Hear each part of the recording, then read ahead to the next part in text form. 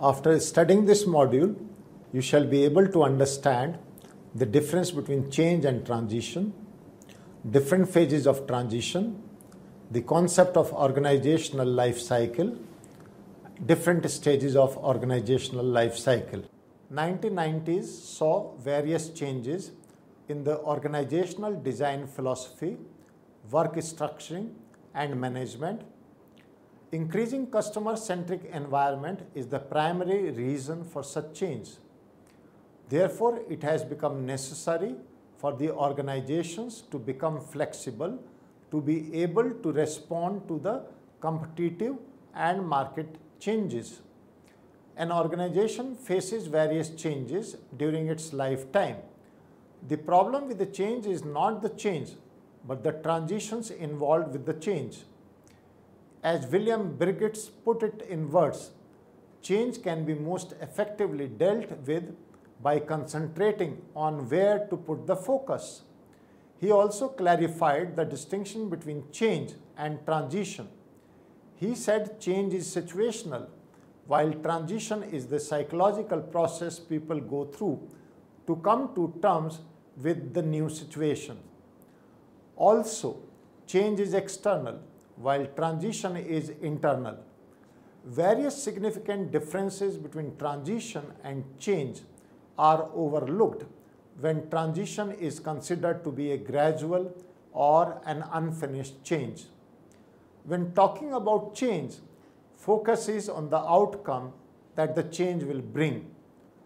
The starting point for a transition is different. It is the ending that is to be made to leave the old situation behind, and not the outcome as in change. Psychological transition deals with letting go of the old reality and the identity that was there before the change took place. Failure to think about who will have to let go of what if the change occurs undermines the organizational change like no other thing. Even in the case of good changes, transition occurs with having to let go of something. Failure in identifying the losses and being ready for the losses and ending then change brings is the largest problem that an organization in the phase of transition encounters. From an organizational point of view, change is a factual observation of difference in the form, quality, or state over time. As per the organizational life cycle theory, change is imminent, a developing entity having a form, logic, a code that controls the change process and helps move an organization from a given point of departure to a subsequent end. The progression of change events follows a cumulative and conjective unitary sequence. The Brigitte model of transition. Organizations cannot just keep on replicating yesteryear's practices to prosper and to achieve success. Changing business conditions make old assumptions and practices non-applicable. There must be innovation which the leaders and their constituents need to introduce in the organization. Change is often viewed as a straightforward process where a task force needs to be established to lay out a plan of what is needed to be done, at what time and by whom. The organization is then left to implement the plan. Many a times, leaders think that to make change work, followers need to be shown an implicit plan of how to go from the current place to the place they intend to go. Most leaders take transition as automatic. It happens because the change is happening, but it doesn't. While talking of transitions, the issue of timing comes into existence as the transitions occur much slowly than the change. Brigitte's model of transitions. Organizations can't just keep on replicating yesteryear's practices to prosper and to achieve success. Changing business conditions make old assumptions and practices non-applicable. There must be innovation which the leaders and their constituents need to introduce in the organization. Change is often viewed as a straightforward process where a task force needs to be established to lay out a plan of what is needed to be done, at what time and by whom. The organization is then left to implement the plan. Many a times, leaders think that to make change work, followers need to be shown an implicit plan of how to go from the current place to the place they intend to go. Most leaders take transition as automatic. It happens because the change is happening, but it doesn't. While talking of transitions, the issue of timing comes into existence as the transitions occur much slowly than the change, saying goodbye or endings. Firstly, people need to let go of the way the things and they used to be. It is difficult for people to let go of the way of engaging in and accomplishing the tasks that made them successful in the past. Even after letting go of their old ways, people find it difficult to start anew, and then they enter into the second phase of transition, the neutral zone. The neutral zone, explorations. The neutral zone is the in-between stage that is full of uncertainty and confusions. This stage becomes particularly difficult during mergers or acquisitions, when the career and the policy decisions are left swinging, when the two leadership groups are working on the power questions. This is an uncomfortable zone, with people struggling to get out of it. There are people who try to get rid of it by pushing themselves into a new situation, while there are some who try to retreat into the past. If the transition is not dealt with at this stage, the change might collapse. Moving forward, the new beginning. Some people fail to get through transition because they are unable to make an ending. Others fail because they are frightened and confused by the neutral zone and are therefore unable to stand in it for long. The others who are able to sail through the first two stages face the third stage of new beginning, which requires them to begin behaving in a new way, which might put their sense of competence and value at risk. The organizations having a history of punishing mistakes see people hanging back during the last phase of transition because there people want to see how others would handle the new beginning. The higher a leader sits in the organization, the more quickly he tends to move through the change process, as he can see the intended destinations much before the others come to know about the existence of the race. In today's organizations, a leader can't be effective if he has not experienced and successfully managed a transition. Now we will discuss organizational life cycle. An organization is a man-made social structure to bolster the collaborative pursuit of specified goals. It defines objectives and motivates its workforce to contribute towards the achievement of these set goals. It has an inherent structure, formalizing it to respond to external and internal stimulus in a planned way to produce intended result. However, changing circumstances might produce unintended results. Organizations pass through foreseeable growth and development patterns. With growth, a change is experienced in its focus, priorities, concern, problems, and complexity. During its course of existence, an organization passes through various stages. These stages form the organizational life cycle. Discussions on organization cycle have taken place in diverse disciplines like management, education, marketing, psychology, sociology, and public administration since its inception in 1950. This idea of organizational life cycle was first introduced by Kenneth Boulding. It examines the effects of time and change on our organization. A series of evolutionary growth phases.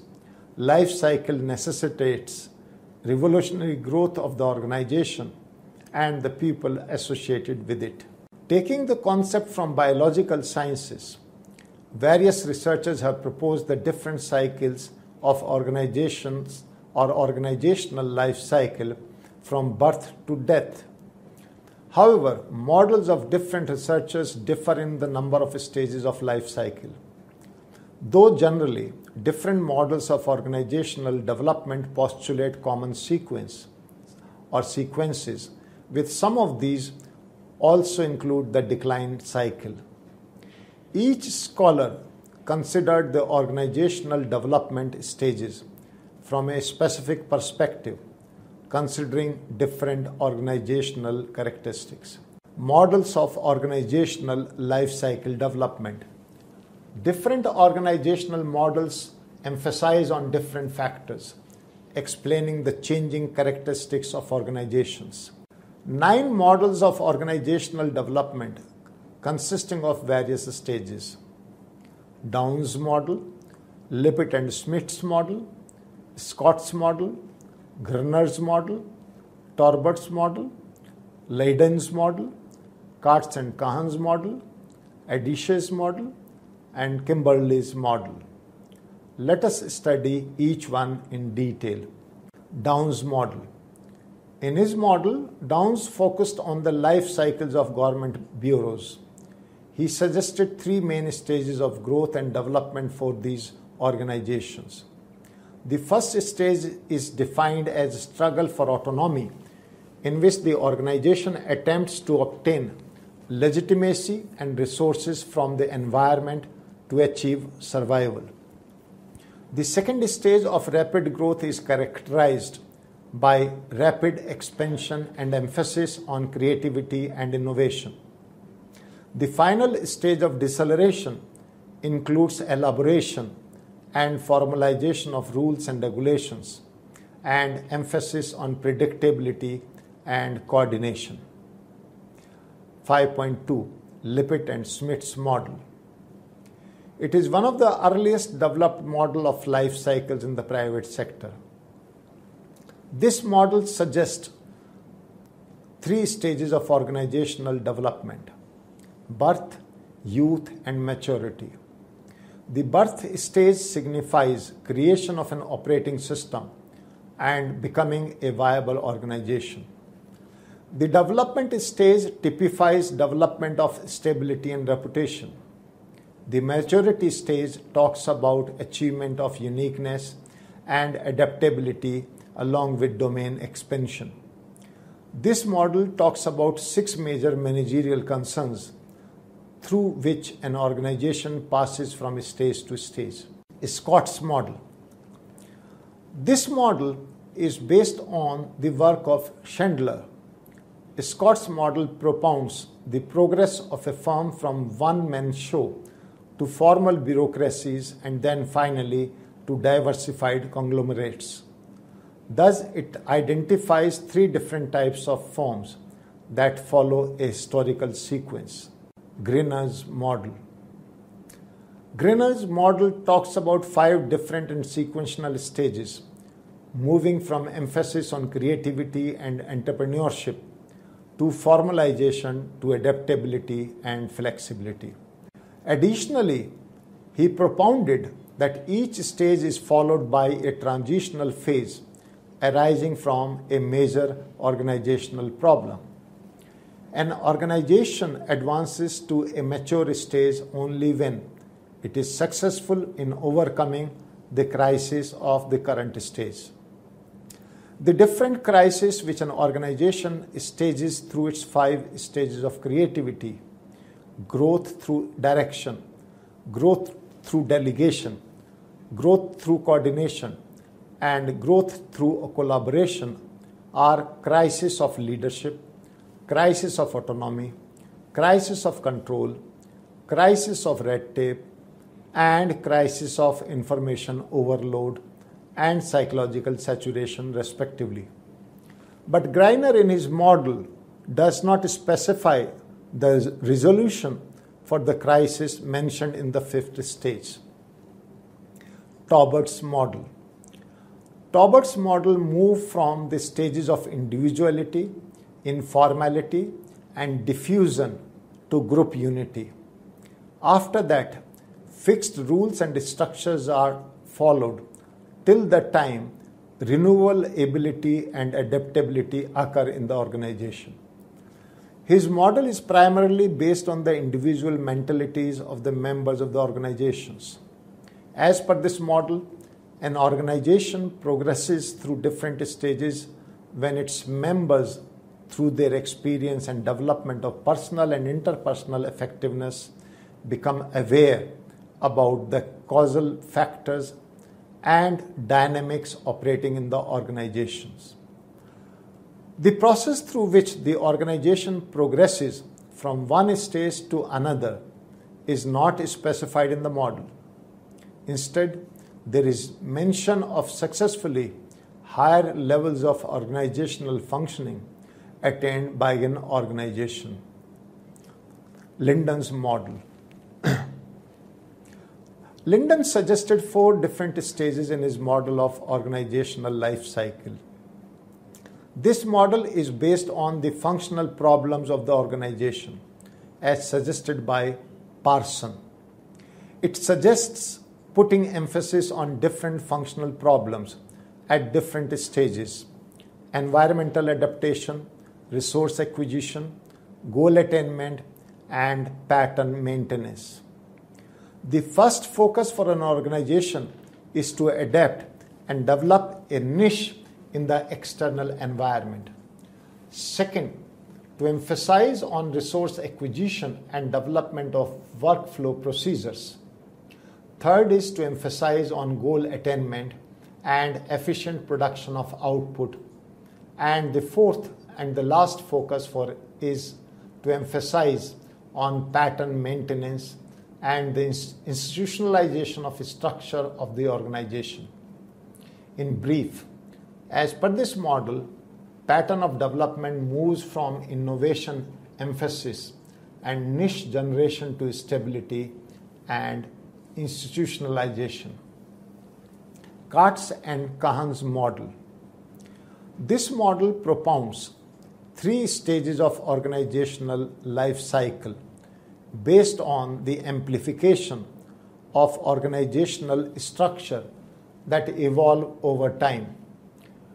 The first stage of primitive system is characterized by the fundamentals of the productive system based on the cooperative efforts of organizational members. The second stage of stable organization focuses on coordination and behavior control. It is characterized by the development of an authority and maintenance system to regulate the organizational activities. The final stage of elaboration of structure is typified by the establishment of adaptive mechanisms for dealing with the external environment. Adize's model. Adize's model of organizational life cycle is the only model that discusses about both the maturing and the declining stages. This model suggests that an organization develops through stages from infancy to maturity and decline through various stages from maturity to death. This development and decline is dependent on the emphasis placed on 4 different activities, namely producing results, acting entrepreneurially, administering formal rules and procedures, and integrating individuals to the organizations. As per this model, an organization starts with an emphasis on entrepreneurial activity which is later coupled with an emphasis on producing results. Formalization of activities and integration becomes important while approaching maturity. The decline of an organization takes place mainly because of an overemphasis on stability, administration, and rules and procedures.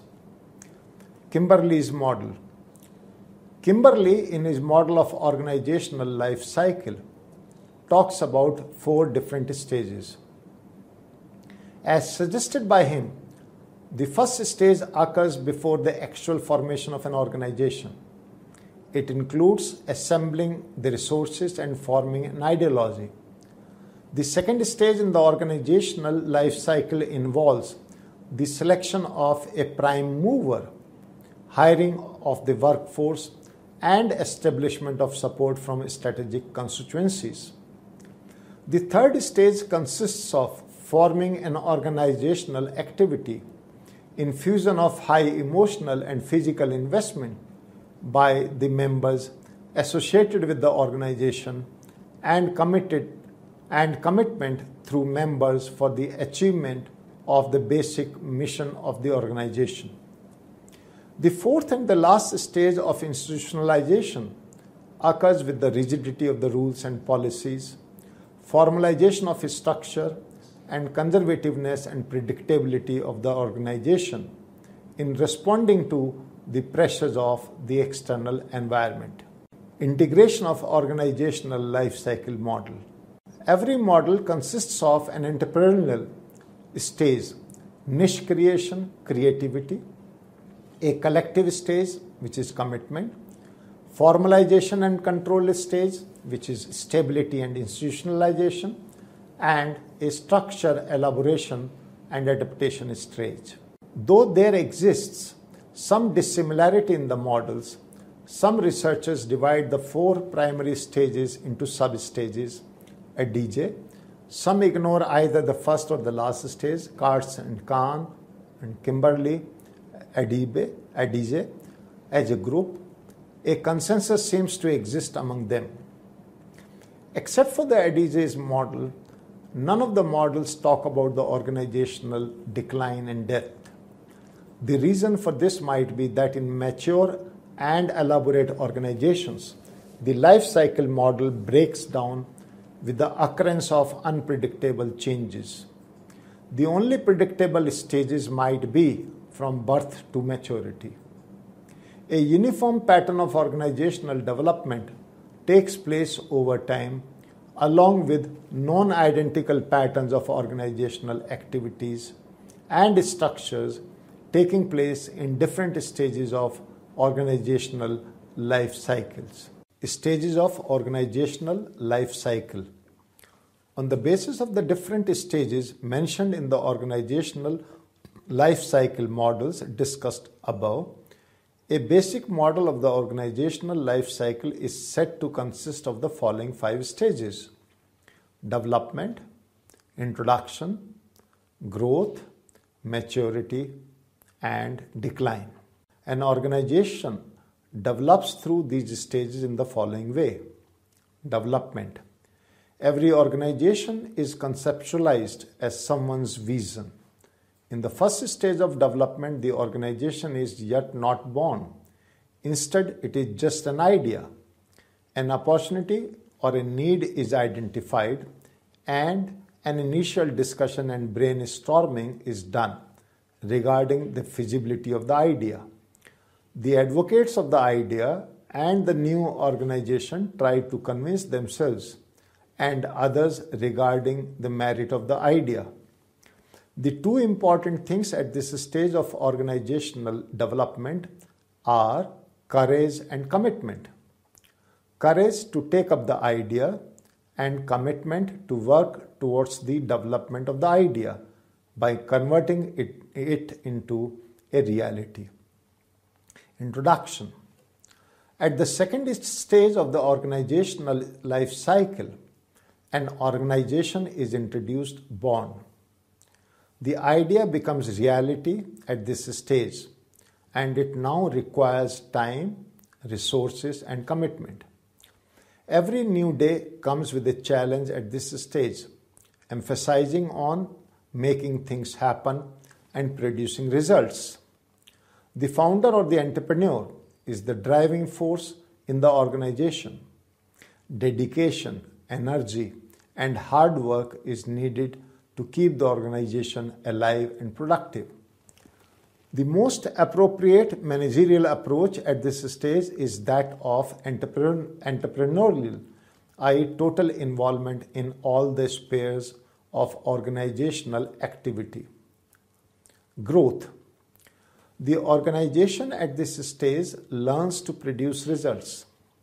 It is encouraged by its success and it starts expanding its vision, getting hold of available opportunities from every corner. The organization becomes optimistic at this stage as it develops pride in its growth, people, and size. Nothing seems out of reach, and it is dominated by its dedicated and enthusiastic leaders. After a course of time, the expansion brings risk. Too many promises are made, putting the organization in danger. Generally, this is a tough time for the organizations and its leaders. But if these issues and challenges are met, the organization prospers. If the organization succeeds in meeting the challenges at this stage, it achieves total quality in terms of service to its customers, satisfaction to its employees, and the ability to achieve desired results. It has a clearly defined mission and strategy. It keeps on improving its processes and sets and meets aggressive goals. Delegation of work is the most appropriate managerial approach as management or delegation of work is the most appropriate managerial approach as entrepreneurs' involvement in each stage might not be possible.